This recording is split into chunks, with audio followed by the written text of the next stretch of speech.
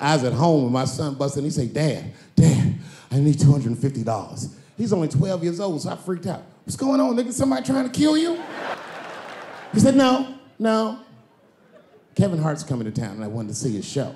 I said, well, how much are the tickets? He said, they're $125. I said, God damn, mine are only $80. I said, well, why do you need $250 then? He goes, because I want to go with you, Dad, please. And there it is. So I took him to the show. Kevin takes the stage.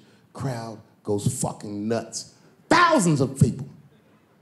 I was furious. The longer the show went on, the madder I got. Because his show was fucking outstanding.